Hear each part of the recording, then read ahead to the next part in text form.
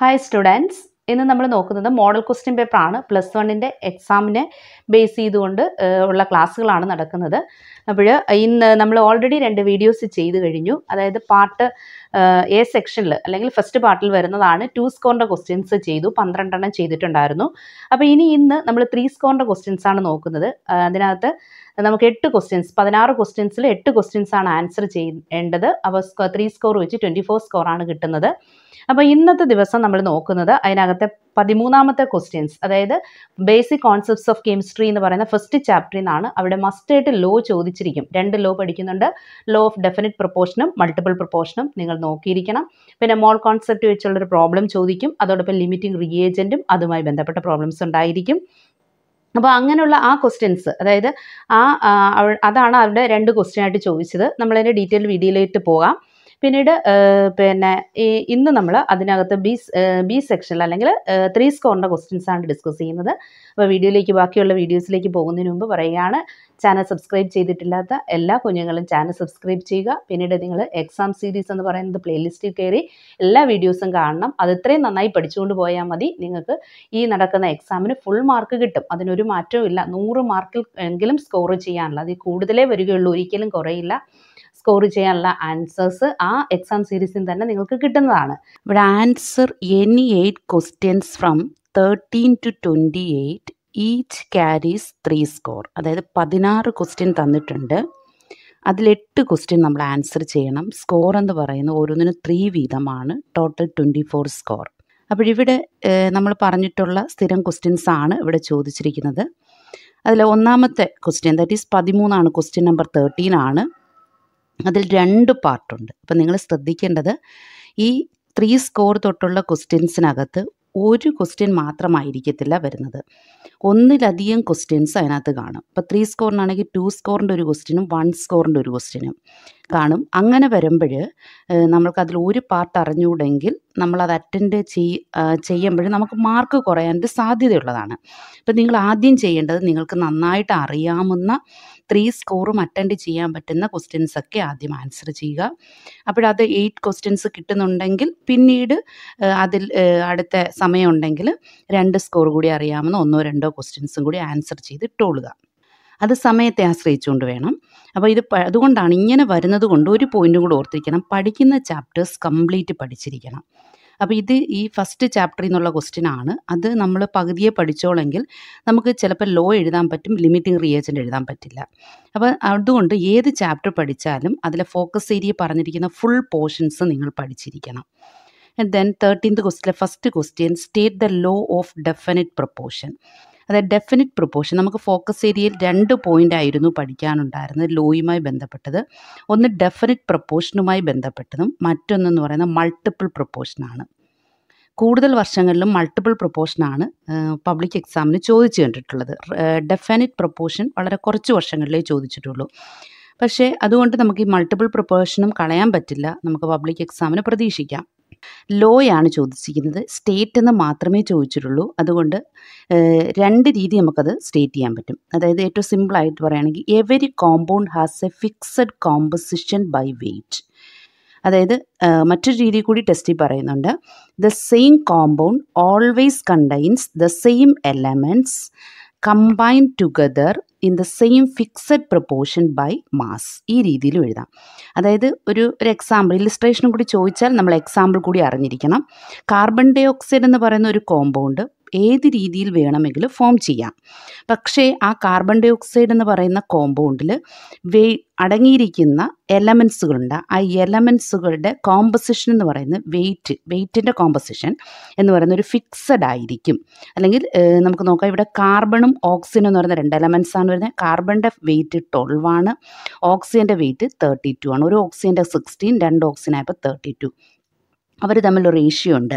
ആ റേഷ്യോ എന്ന് പറയുന്നത് ഇത് സിമ്പിൾ ഫോമിലേക്ക് നമുക്ക് മാറ്റാം. 3:8 ബൈ വെയ്റ്റ് 3:8 എന്ന് പറയുന്ന റേഷ്യോയിലാണ്, അല്ലെങ്കിൽ ആ fixed കോമ്പസിഷനിലാണ് carbon dye ഓക്സൈഡിനകത്ത് 2 elements exist ചെയ്യുന്നത്. അതുകൊണ്ടാണ് പറയുന്നത് every compound has A fixed composition by weight. അല്ലെങ്കിൽ ഒരു same compound, carbon dye oxide എന്ന് പറയുന്ന ഒരു കോമ്പൗണ്ട്, അത് ഏത് രീതിയിൽ ഫോം ചെയ്താൽ, അതായത് burning of carbon and oxygen, burning of carbon oxygen ഓക്സിജനും തമ്മിൽ ചേരുന്നു, അല്ലെങ്കിൽ സോഡിയം ബൈകാർബണേറ്റ് എന്നെ നമ്മൾ ഹീറ്റ് ചെയ്യുന്നു, അതല്ലെങ്കിൽ മാർബിളും ഡൈലൂട്ട് HCl-ഉമായിട്ട് റിയാക്ട് ചെയ്യിപ്പിക്കുന്നു. ഏത് റിയാക്ഷനിലൂടെ ആണെങ്കിലും കാർബൺ ഡൈ ഓക്സൈഡ് ഫോം ചെയ്യുമ്പോൾ അതൊരു പെർട്ടിക്കുലർ കോമ്പൗണ്ടാണ്. ആ കോമ്പൗണ്ടിനകത്ത് എലമെൻസുകൾ അടങ്ങിയിരിക്കുന്നത് ഫിക്സഡ് കോമ്പസിഷൻ ബൈ വെയ്റ്റിലായിരിക്കും. ഇപ്പോൾ എക്സാമ്പിൾ കാർബൺ ഡൈ ഓക്സൈഡ്. അപ്പോൾ അത് നിങ്ങളൊന്ന് പഠിച്ചേക്കണം. പിന്നെ മൾട്ടിപ്പിൾ പ്രൊപ്പോർഷൻ പറയുമ്പോൾ മൾട്ടിപ്പിൾ എന്നുള്ള വേർഡ് ഓർത്തിരുന്നാൽ മതി. അവിടെ 2 elements combine to form more than 1 compound. For example കാർബണും ഓക്സിജനും കൂടെ തമ്മിൽ ചേരുമ്പോൾ മോർ ദാൻ 1 കോമ്പൗണ്ട്സ് ഫോം ചെയ്യുന്നുണ്ട്. ദാറ്റ് ഈസ് കാർബൺ മോണോക്സൈഡും വരാം, കാർബൺ ഡൈ ഓക്സൈഡും വരാം. അപ്പോൾ ഈ മോർ ദാൻ 1 കോമ്പൗണ്ട്സ് ഫോം ചെയ്യുന്ന കേസുകൾ എവിടെ പറയുന്നു അവിടെ ഉപയോഗിക്കുന്ന ലോയാണ് മൾട്ടിപ്പിൾ പ്രൊപ്പോർഷൻ ഓർക്കുക. അപ്പോൾ ഇങ്ങനെ കമ്പൈൻ ചെയ്യുമ്പോൾ the different masses of one of the element element combine with a fixed mass of the other element. അതായത് ഇവിടെ ഇത് നോക്കിക്കഴിഞ്ഞാൽ ഇവിടെ ഒരിടത്ത് ഓക്സിജനാണ്, ഒരിടത്ത് O2 മോളിക്യൂളാണ്, ഒരിടത്ത് ഓക്സിജൻ ആറ്റമാണ്. അപ്പോൾ അവരുടെ മാസസ് ആണ് different masses. One of the elements which combine ചെയ്യുന്നത് ആരുമായിട്ടാണ്? Other element. അതിൻ്റെ മാസ് കാർബണാണ്, സെയിം കാർബണാണ്. ആ എലമെൻ്റെ മാസ് സെയിം ആണ്. അപ്പം the different masses of one of the elements which combine with a fixed mass of the other element bear a simple ratio to one another. അതിൻ്റെ ആ ratio നോക്കുകയാണെങ്കിൽ നമുക്ക് പറയാൻ പറ്റും ഇത് രണ്ടിൻ്റെയും മാസ് സെയിം ആണ്. നമുക്കിതിൻ്റെ മാസ് വെച്ചാണ് പറയേണ്ടത്. ഒരു ഓക്സിജൻ ഉണ്ട്, അതിൻ്റെ മാസ് എന്ന് പറയുന്നത് 16 ആണ്. 16:2 ഇവിടെ 2 ഓക്സിജൻ ഉണ്ട്, മാസ് 32. ഇതിനെ സിമ്പിൾ ഫോമിലേക്ക് മാറ്റാം. ദാറ്റ് ഈസ് 16:32 എന്ന് പറയുന്നത് 1:2 എന്ന് പറയുന്ന സിമ്പിൾ റേഷ്യോയിലായിരിക്കും ഇത് കാർബൺ എന്ന് പറയുന്ന ഫിക്സഡ് മാസ്സുള്ള ഒരു എലമെൻറ്റുമായിട്ട് കമ്പൈൻ ചെയ്തിരിക്കുന്നത്. അതാണ് മൾട്ടിപ്പിൾ പ്രൊപ്പോർഷൻ എന്ന് പറയുന്നത്. അവിടെ എക്സാമ്പിൾ തരുവാണ്. ഇപ്പോൾ ഫോർ എക്സാമ്പിൾ നൈട്രജനും ഓക്സിജനും തമ്മിൽ കമ്പൈൻ ചെയ്യുന്ന കേസ് പറയുമ്പോഴും നമുക്ക് NO എന്ന് പറയുന്ന നൈട്രിക് ഓക്സൈഡ്, നൈട്രജൻ ഡയോക്സൈഡ്, ഇവിടെ ഒരെണ്ണം എന്താണ് സെയിം ആണ്, മറ്റേതെന്ന് പറയുന്നത് പിന്നെ അതുമായിട്ട് ചേർന്നിരിക്കുന്നത് ഡിഫറെൻറ്റ് മാസസ് ആണ്. ഇവിടെ എന്താണ് നൈട്രജൻ സെയിം ആണ്, അതിൻ്റെ ഒരു ഫിക്സഡ് മാസ്സാണ്. ദെൻ ഓക്സിജൻ എന്ന് പറയുന്നത് ഇവിടെയും 16:32 അല്ലെങ്കിൽ 1:2 എന്ന് പറയുന്ന സിമ്പിൾ ഹോൾ നമ്പർ വെയ്റ്റിലാണ് ഇതുമായിട്ട് നൈട്രജൻ എന്ന് പറയുന്ന ഫിക്സഡ് മാസ്സുള്ള ഒരെണ്ണവുമായിട്ട് കമ്പൈൻ ചെയ്തിരിക്കുന്നത്. അതാണ് ലോ ഓഫ് മൾട്ടിപ്പിൾ പ്രൊപ്പോർഷൻ. മസ്റ്റായിട്ട് നിങ്ങൾ ഇത് 2 ലോയും പഠിച്ചിരിക്കണം, എക്സാമ്പിൾസ് പഠിച്ചിരിക്കണം. ദെൻ അതിനകത്ത് സെക്കൻഡ് പാർട്ട് എന്ന് പറയുന്നത് രണ്ടാമത്തെ പാർട്ട്, ഇത് ഫസ്റ്റ് കണ്ടിരുന്നു. സെക്കൻഡ് പാർട്ട് എന്ന് പറയുന്നത് limiting reagent of A reaction. Simple question ആയിരുന്നു. വാട്ട് ഈസ് ലിമിറ്റിംഗ് റിയേജൻ്റ് എന്നാണ് അതുകൊണ്ട് ഉദ്ദേശിച്ചേക്കുന്നത്. ഒരു കെമിക്കൽ റിയാക്ഷൻ നടക്കുമ്പോൾ ആ കെമിക്കൽ റിയാക്ഷനകത്ത് കംപ്ലീറ്റ് ആയിട്ട് ഉപയോഗിച്ച് തീർക്കുന്ന റിയേജൻറ്റിനെ അല്ലെങ്കിൽ റിയാക്ടൻറ്റിനെയാണ് നമ്മൾ ലിമിറ്റിംഗ് റിയേജൻറ്റ് അല്ലെങ്കിൽ ലിമിറ്റിംഗ് റിയാക്ടൻ്റ് എന്ന് പറയുന്നത്. Completely consumed in A reaction, the reactant that is consumed completely in A reaction. Consumed completely in A reaction. ഒരു പെർട്ടിക്കുലർ റിയാക്ഷൻ എടുത്തു കഴിഞ്ഞാൽ അതിനകത്ത് കംപ്ലീറ്റ് ആയിട്ട് കൺസ്യൂം ചെയ്യപ്പെടുന്ന റിയാക്ടൻറ്റിനെ അല്ലെങ്കിൽ റിയേജൻറ്റിനെയാണ് നമ്മൾ ലിമിറ്റിംഗ് റിയേജൻറ്റ് അല്ലെങ്കിൽ ലിമിറ്റഡ് റിയാക്ടൻ്റ് എന്ന് പറയുന്നത്. The reactant that is completely used up in A reaction എന്ന് വേണമെങ്കിലും പറയാം. ഇതിനകത്തൊരു പ്രത്യേകത ഡെഫിനിഷൻ ഇപ്പോൾ ചോദിച്ചു, അതുകൊണ്ട് നമുക്ക് ചിലപ്പോൾ പബ്ലിക് എക്സാമിന് ഒരു പ്രോബ്ലം ആയിരിക്കും. പ്രോബ്ലം ചെയ്യുമ്പോൾ പ്രത്യേകം ശ്രദ്ധിക്കണം. നമ്മൾ പ്രോബ്ലം ചെയ്തിട്ട് വീഡിയോസ് ഉണ്ട്, അത് നിങ്ങൾ കൃത്യമായിട്ട് നോക്കുക. ദെൻ അടുത്ത 14ാമത്തെ ക്വസ്റ്റ്യൻ എന്ന് പറയുന്നത് ഡയറക്റ്റായിട്ട് ഒരു ക്വസ്റ്റ്യൻ ആണ്. 14 സെക്ഷൻ ഇവിടെയും 1ഉം പിന്നെ 1 സ്കോറിൻ്റെയും 2 സ്കോറിൻ്റെ 2 എണ്ണം കമ്പൈൻഡ് ആണ്. അതും ഫസ്റ്റ് ചാപ്റ്ററിൽ നിന്ന് തന്നെ ചോദിച്ചതാണ്. അതായത് what is atomic mass unit എന്നാണ് ക്വസ്റ്റ്യൻ ചോദിച്ചിരുന്നത്. നമ്മുടെ ഫോക്കസ് ഏരിയ പറഞ്ഞ സമയത്ത് പിന്നെ ഫോക്കസ് ഏരിയയിൽ എക്സാം സീരീസ് പറഞ്ഞ സമയത്ത് അവിടെ ഉപയോഗിച്ചൊരു ടേമാണ് 1 അറ്റോമിക് മാസ് യൂണിറ്റ് എത്രയാണെന്നുള്ളത്. അപ്പോൾ അതേ കോൺസെപ്റ്റ് തന്നെയാണ്. What is atomic mass unit എന്ന് എഴുതണമെന്നേ ഉള്ളൂ. That is 1 atomic mass unit എന്ന് തന്നെയാണ്. അതായത് 1 atomic mass unit is equal to 1/12 mass of A carbon 12. ഇതാണ് നമ്മുടെ ഡെഫിനിഷനായിട്ട് വരേണ്ടത്. 1 atomic mass unit is equal to 1/12 mass of A carbon 12. Then ഇതിന് നമുക്ക് വാല്യൂ കാൽക്കുലേറ്റ് ചെയ്യാൻ ഒരു വർഷം ചോദിച്ചിരുന്നു. അപ്പോൾ നിങ്ങൾ അതുകൂടി പഠിച്ചോളുക. 1.66 × 10⁻⁻24 ഗ്രാം എന്നാണ് 1 അറ്റോമിക് മാസ് യൂണിറ്റിൻ്റെ വാല്യൂ. ഇതും പഠിച്ചോളുക. ഇതായിരുന്നു നമ്മൾ പിന്നെ എക്സാം സീരീസിനകത്ത് വർക്കൗട്ട് ചെയ്തത്. അപ്പോൾ അതിനകത്ത് ഡെഫിനിഷനും പറഞ്ഞിട്ടുണ്ടായിരുന്നു, ഇതും കൊടുത്തിട്ടുണ്ടായിരുന്നു. അപ്പോൾ തീർച്ചയായിട്ടും നിങ്ങൾ എക്സാം സീരീസുകളെല്ലാം കാണണം, സമയം ഇനിയുമുണ്ട്. അപ്പോൾ അത് കണ്ട് കൃത്യമായിട്ട് ഒന്നുകൂടി വർക്കൗട്ട് ചെയ്യുക. ഈ പറഞ്ഞ പോയിൻറ്റ്സുകളൊക്കെ നമ്മളവിടെ ഉപയോഗിച്ചിരുന്നതാണ്. അപ്പോൾ അതെല്ലാം തന്നെ നമുക്ക് എക്സാമിന് പ്രതീക്ഷിക്കാവുന്നതാണ്. അടുത്ത ക്വസ്റ്റ്യൻ എന്ന് പറയുന്നത് മോൾ കോൺസെപ്റ്റ് വെച്ചുകൊണ്ടുള്ളൊരു പ്രോബ്ലമാണ്. അവിടെ നമ്മൾ മോളിക്യൂൾസ് ഒക്കെയാണ് എടുത്തിരുന്നത്. ഇവിടെ 2 ആറ്റങ്ങളെയാണ് എടുത്തിരിക്കുന്നത്. അതായത് നോബിൾ ഗ്യാസസിനകത്ത് വരുന്ന ഹീലിയത്തെയും ആർഗോണിനെയും എടുത്തിരിക്കുന്നു എന്നേ ഉള്ളൂ. Then calculate the number of atoms in each of the following എന്നാണ് question ചോദിച്ചേക്കുന്നത്. Number of atoms calculate ചെയ്യാനാണ് ചോദിച്ചേക്കുന്നത്. പ്രധാനമായിട്ട് നമ്മൾ ഈ മോൾ കോൺസെപ്റ്റ് വെച്ചുള്ള പ്രോബ്ലം ചോദിക്കുമ്പോൾ ശ്രദ്ധിക്കേണ്ട എന്തൊക്കെയാണെന്ന് ചോദിച്ചാൽ, നമ്മൾ ഫസ്റ്റ് അറിഞ്ഞിരിക്കണം 1 മോൾ എത്ര എന്നുള്ളത്. 1 മോൾ is equal to Avogadro number n എന്ന് എഴുതാം. അല്ലെങ്കിൽ അത് എത്രയാണെന്ന് വെച്ചാൽ 6.022 ഇൻറ്റു 10⁻23 പാർട്ടിക്കിൾസ് എന്നങ്ങ് പഠിച്ചു വെച്ചിരുന്നാൽ മതി. പാർട്ടിക്കിൾസ് എന്ന് പറയുമ്പോൾ നമ്മൾ എടുക്കുന്ന ആറ്റംസ് വേണമെങ്കിൽ കൺസിഡർ ചെയ്യാം, മോളിക്യൂൾസ് വേണമെങ്കിലും കൺസിഡർ ചെയ്യാം. ഇവിടെ നമ്മൾ ആർഗൺ, ഹീലിയം എന്നൊക്കെ പറയുന്ന ആറ്റങ്ങളെയാണ് കൺസിഡർ ചെയ്തിരിക്കുന്നത്.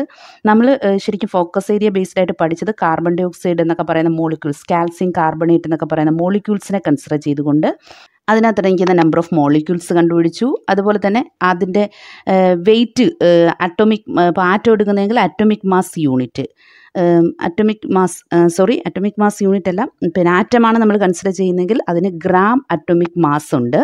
അതേസമയം നമ്മൾ മോളിക്യൂളാണ് കൺസിഡർ ചെയ്യുന്നതെങ്കിൽ ഗ്രാം മോളിക്കുലാർ മാസ് ഉണ്ട്. അപ്പോൾ ആ ടേം, ഇത്രയും കാര്യങ്ങളാണ് ഈ പോയിന്റിൽ നമുക്ക് വേണ്ടത്. മോൾ കോൺസെപ്റ്റ് എല്ലാം ഒരു പരസ്പരം റിലേറ്റഡ് ആയിട്ട് ഓർത്തിരുന്നാൽ മതി. അപ്പോൾ ഇവിടുത്തെ ഈ ക്വസ്റ്റ്യൻ നമുക്ക് നോക്കാം. Calculate the number of atoms, എത്ര ആറ്റം ഉണ്ടെന്നാണ് ചോദിച്ചിരിക്കുന്നത്. അല്ലെങ്കിൽ നമ്മൾ 52 മോൾ ഓഫ് ആർഗൺ എടുത്തു, അതിനകത്ത് എത്ര ആർഗണിൻ്റെ ആറ്റങ്ങളുണ്ട് എന്നാണ് ക്വസ്റ്റ്യൻ ചോദിച്ചിരിക്കുന്നത്. അപ്പോൾ നമ്മളിവിടെ മനസ്സിലാക്കേണ്ടത് 1 മോൾ എടുത്താൽ എത്ര നമുക്കറിയാം. എത്ര, ഏതൊരു ആറ്റമായാലും മോളിക്യൂളായാലും ഏതാണെങ്കിലും 1 മോൾ എടുത്തു കഴിഞ്ഞാൽ 6.022 ഇൻറ്റു 10⁻23 ആണ്. അപ്പോൾ 52 മോൾ എടുത്താൽ എത്രയായിരിക്കും? 52 ഇൻറ്റു 6.022 ഇൻറ്റു 10⁻23 ആർഗണിൻ്റെ ആറ്റംസ് ആയിരിക്കും അതിനകത്തുള്ളത്. ഇതാണ് നമ്മുടെ അവിടുത്തെ ആൻസർ. ഇത് സെപ്പറേറ്റ് ഒന്ന് നോട്ട് ചെയ്ത് പഠിച്ചോളുക.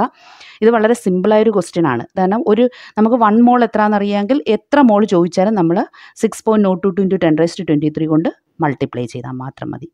സെക്കൻഡ് ക്വസ്റ്റ്യൻ പക്ഷേ നമ്മൾ ശ്രദ്ധിച്ച് ചെയ്യേണ്ടതാണ്. അതിലെ ബി പാർട്ട് എന്ന് പറയുന്നത്, ഇത് എ പാർട്ട് ക്വസ്റ്റ്യൻ ആയിരുന്നു.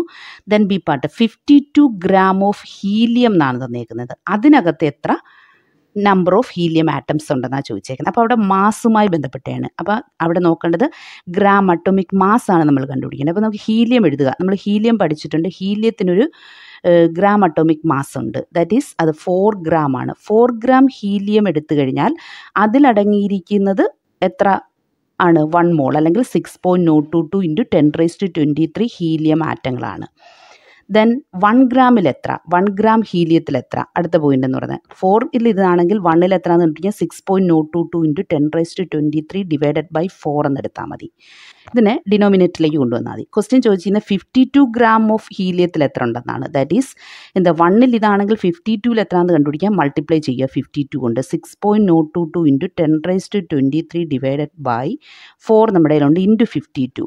ഇത് കാൽക്കുലേറ്റ് ചെയ്യുക. ഇത് കാൽക്കുലേറ്റ് ചെയ്യുമ്പോൾ കിട്ടുന്നതാണ് നമുക്ക് പിന്നെ എത്രയെന്ന് പറയുന്നത്, ഈ 52 ഗ്രാം ഹീലിയത്തിൽ അടങ്ങിയിരിക്കുന്ന ഹീലിയത്തിൻ്റെ ആറ്റങ്ങളുടെ എണ്ണം. നിങ്ങൾ ഇത്രയും എഴുതിയിട്ടാലും മതി, നിങ്ങൾക്ക് മാർക്ക് കിട്ടും. ഇനി അല്ലെങ്കിൽ 6.022 ഇൻറ്റു 52 മൾട്ടിപ്ലൈ ചെയ്തിട്ട് ഡിവൈഡ് ബൈ 4 കാൽക്കുലേറ്റ് ചെയ്തിട്ട് കിട്ടുന്നതിന് 10⁻23 കൊണ്ട് മൾട്ടിപ്ലൈ ചെയ്ത് എഴുതിയാലും ആൻസർ കിട്ടും. തീർച്ചയായിട്ടും നിങ്ങൾക്ക് ഇതേ ക്വസ്റ്റ്യൻ തന്നെ ചോദിക്കാൻ നമുക്ക് പ്രതീക്ഷിക്കാം. എന്തായാലും അല്ലെങ്കിൽ ഈ വേർഡ്, അതായത് ഗ്രാമും മോളും ഒക്കെ ഒന്ന് മാറ്റിത്തരാനേ സാധ്യതയുള്ളൂ. അപ്പോൾ ഏത് ആറ്റം എടുത്താലും അതിൻ്റെ ഗ്രാം അറ്റോമിക് മാസ് നിങ്ങൾ അറിഞ്ഞിരിക്കണം. ഏത് മോളിക്യൂൾ എടുത്താലും അതിൻ്റെ ഗ്രാം മോളിക്കുലർ മാസ് കാൽക്കുലേറ്റ് ചെയ്യാനും അറിഞ്ഞിരിക്കണം. ഈ 2 പോയിൻ്റാണ് മെയിനായിട്ട് ഇവിടെ വരുന്നത്. നമ്മൾ എല്ലാ എക്സാം സീരീസ് ചെയ്തപ്പോഴും ഈ ചാപ്റ്റർ ചെയ്തപ്പോഴും എല്ലാം പറഞ്ഞൊരു പോയിൻ്റാണ് ഐസോ ഇലക്ട്രോണിക് സ്പീഷീസ് എന്ന് പറയുന്നത്.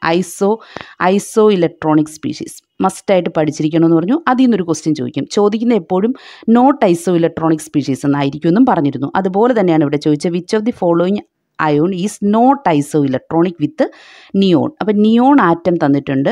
ഇവിടെ കുറച്ച് അയോൺസ്, പോസിറ്റീവ് നെഗറ്റീവ് അയോൺസും തന്നിട്ടുണ്ട്. അതിൽ ആരെങ്കിലും ഒരാൾ നിയോണുമായിട്ട് ഐസോ ഇലക്ട്രോണിക് ആയിരിക്കത്തില്ല. അപ്പോൾ ഇലക്ട്രോണിൻ്റെ എണ്ണം അറിയണം. നിയോണിൻ്റെ അറ്റോമിക് നമ്പർ 10 ആണ്, ഇലക്ട്രോണിൻ്റെ എണ്ണവും 10 ആണ്. അപ്പോൾ ഇനി 10 അല്ലാതെ വരുന്ന ഏതുണ്ട്? അതെ, ഫസ്റ്റ് ചോയ്സ് എടുക്കുക, O മൈനസ്. ഓക്സിൻ്റെ അറ്റോമിക് നമ്പർ 8 ആണ്, ഒരു ഇലക്ട്രോണും കൂടി വരുമ്പോൾ -1 വരുന്നത്, അപ്പം 9 ആണ്. അവിടെ തന്നെ നമുക്ക് answer കിട്ടിക്കഴിഞ്ഞു. A choice O minus. പിന്നെ ബാക്കി ഇത്രയും പേരെ നമ്മൾ നിയോണിൻ്റെ കേസുമായിട്ട് ബന്ധപ്പെട്ട് പഠിച്ചതാണ്. സോഡിയം അറ്റോമിക് നമ്പർ 11 ആണ്, സോഡിയം പ്ലസ് വരുമ്പോൾ 1 ഇലക്ട്രോൺ പോകും 10. മെഗ്നീഷ്യം 12 ആണ്, 2 ഇലക്ട്രോൺ പോകുമ്പോഴത്തേക്ക് Mg2 + 10 ആകും. അലൂമിനിയം 13 ആണ് അറ്റോമിക് നമ്പർ, 3 ഇലക്ട്രോൺ പോകുമ്പോഴത്തേക്ക് 10 ആകും. ബാക്കി 3 പേരും ഐസോ ഇലക്ട്രോണിക് ആണ് വിത്ത് നിയോൺ ആറ്റം. അപ്പോൾ വളരെ ഈസി ആയിട്ട് നമുക്ക് കിട്ടുന്നൊരു ക്വസ്റ്റ്യൻ ആണ്, ഈ പബ്ലിക് എക്സാമിനും ഉണ്ടായിരിക്കും. ദെൻ അതിൻ്റെ സെക്കൻഡ് പാർട്ട് എന്ന് പറയുന്നത് explain Y Na+ ion is smaller than Na. നല്ലൊരു ക്വസ്റ്റ്യൻ ആണ്. കാറ്റയോൺ ആണ് Na+, അതിൻ്റെ size smaller than sodium, corresponding ആറ്റത്തെ, parent ആറ്റത്തെ അപേക്ഷിച്ച് കുറവാണ്.